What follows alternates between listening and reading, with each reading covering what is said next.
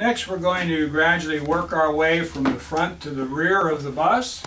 A couple things or quite a few things that I will point out, talk about as we work our way to the back. First thing we see up here is a fire extinguisher. One of two. The second one is in an outside and under compartment, which we'll see when we do the outside segment.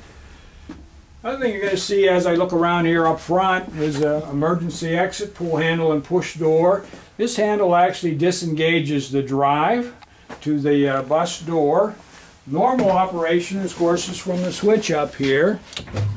And if we have a need, as the label implies there, in an emergency exit situation, you find that if you pull the handle as the instruction tells you, that you can now open and close the door. I found that the easiest way to get it to re-engage again is to have it all the way open, and sometimes you have to actually operate the switch in the open direction. Hear the motor run there, and then you should get to a point where the handle will close to re-engage the motor. I just had to move it slightly there with my hand so that the handle, you don't want to force the handle because you're actually engaging and disengaging the drive. Don't force the handle because you could damage the door opening mechanism. Now we'll go ahead and another thing I'm going to demonstrate here, as in the final opening movement of the door, if we have the key on, about the last quarter inch there of opening the door, we get our entranceway overhead light to come on, and also our step well light to come on.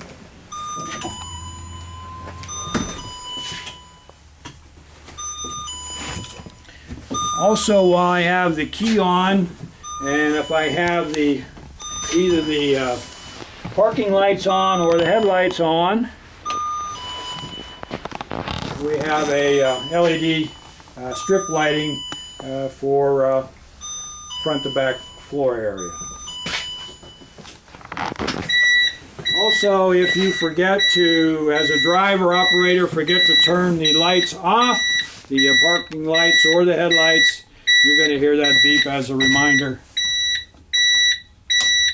when you turn the key off. Continue working our way to the back. The first thing we're going to see is center lights while we're up here in the front of the vehicle, and with the key on, we have one of our dash switches is labeled lights. It's a 3-position switch. If we press the bottom part of the switch, we have center lights at low intensity, and top part of the switch, center lights high intensity.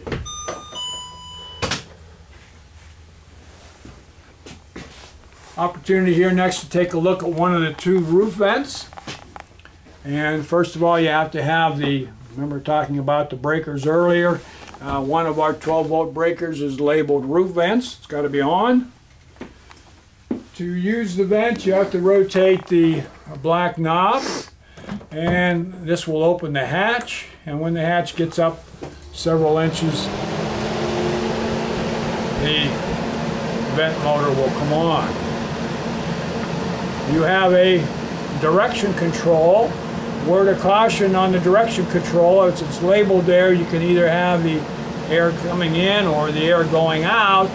The word of caution is not to change the direction switch here with the fan operating, because, for example, right now it's going in, and we're going to, if I were to change it to out, the fan drive motor has to immediately reverse direction, and you could blow this fuse. So what you want to do is turn the fan off, or at least not have it on high speed, and then go ahead and change your direction switch and repower the fan.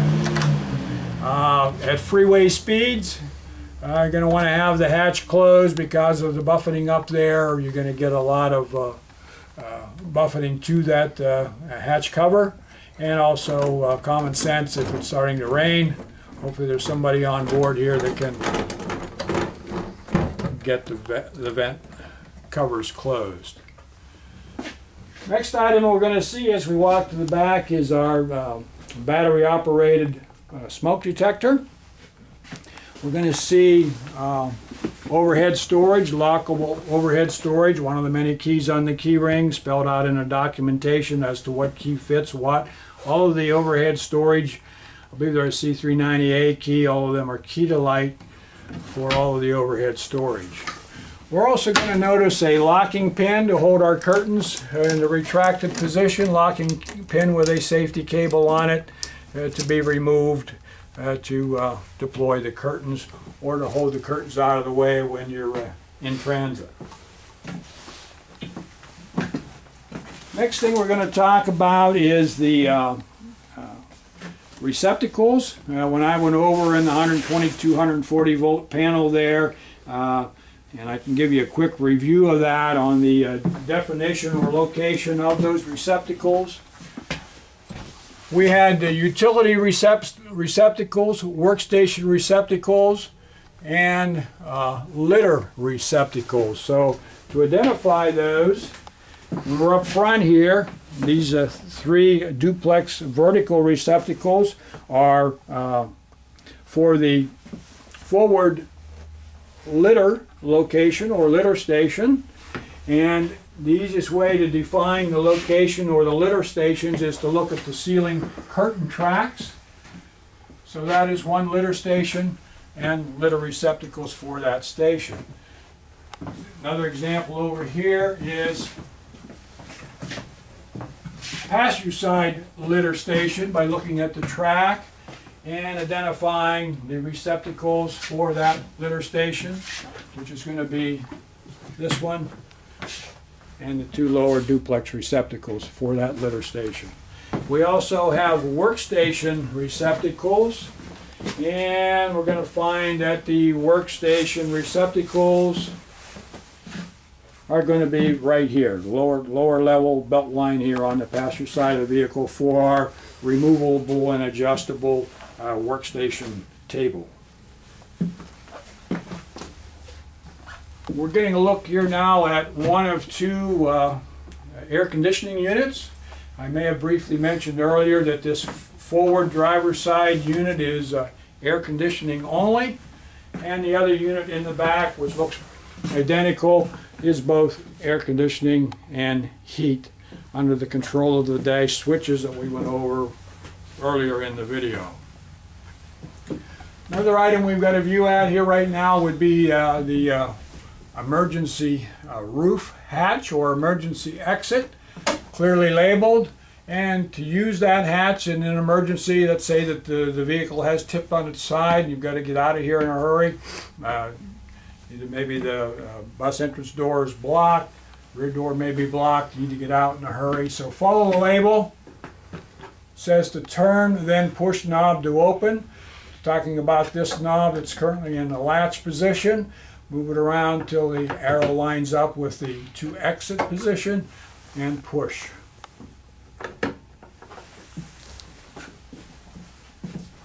Another item we're going to see in our litter stations is the litter station lighting. First switch is labeled top litter. It happens to be a 3-position switch, off in the center position, high and low for our litter lighting. And you're going to see those that similar switch arrangement on the small bus at all three litter locations. Another difference that you'll note when you're comparing the small bus to the large bus is of course going to be the number of litter stations and of course the number of foldable seats. We're going to demonstrate now one of the seats, and to raise the seat, first thing we want to do is push on the backrest handle, lower the backrest. And you can't really see it when you're standing, but if you kneel down, you're going to see another red lever.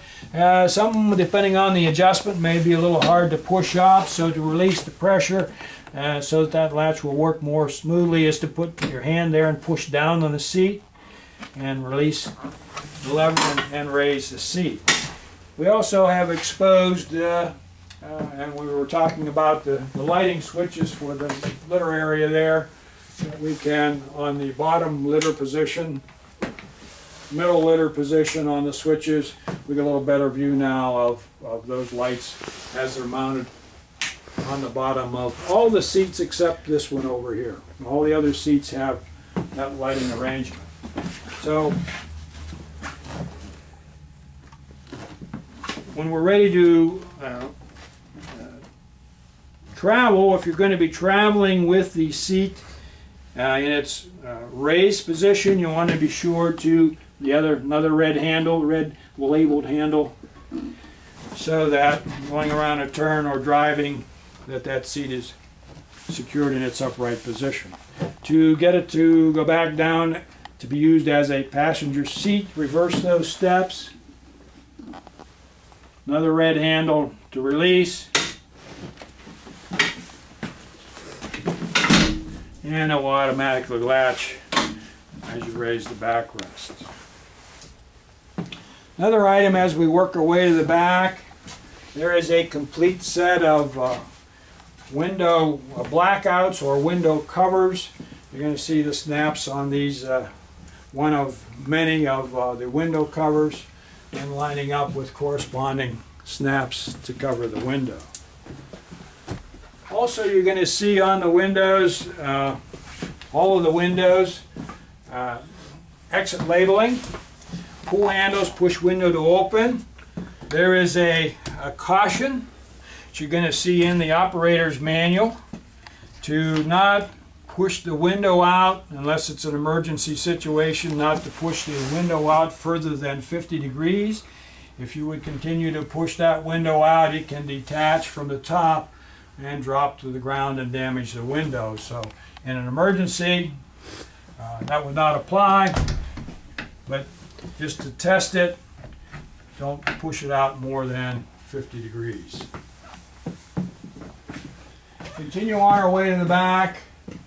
We'll talk next about the roof air conditioner.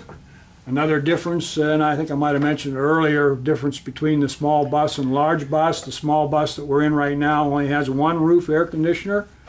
A large bus, you're going to see two roof air conditioners. Right knob is for temperature control. Of course, red all the way, red is heat. As I turn it around, all the way to blue is to maximum cool for the air conditioning mode. And looking at the mode control over here, right now it's in the off position. First position is going to be low heat, even though it's an air conditioner. It has a low heat position coming on there now. And when it has an optional heat package built into that air conditioner, so when you're in a low heat position and you've given enough time to warm up, you'll actually get warm air coming out of that air conditioner if power is available on a 120/240 volt panel to operate it. After low heat, we've got low fan, high fan, low cool, and high cool, and back to off. Maintenance item on the roof air conditioner are these filter pads. A lot of air flow through these black foam filter pads.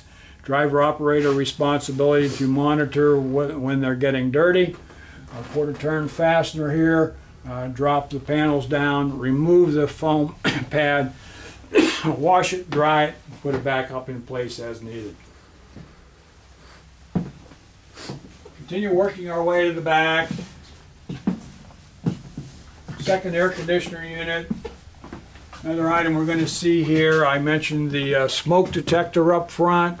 What we have here now is, as the label implies up here, carbon monoxide detector. So periodically, as a driver operator, you want to make sure that those detectors are both functioning. Also, as we all the way to the back now, as the label implies here, this is our HEPA filter control, and for attempting to maintain a little more healthy environment in the enclosed space here. The HEPA filter, if you turn it to the off, low, medium, and high position, if we had the switch on up there to operate and help clean the interior, recirculate and clean the interior air. Reference to the documentation as to the frequency on how often you need to replace that filter. Swing out back doors. I'm going to open the driver's side first. There are mechanical latches that are obvious on the outside when you're outside there to hold them in their open position. And then you can do the same on the driver's side.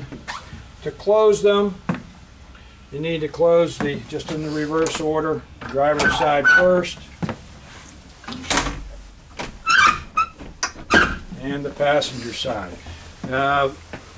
I think we talked earlier when we were going over the dash area, we mentioned that there is a warning and also a transmission interlock.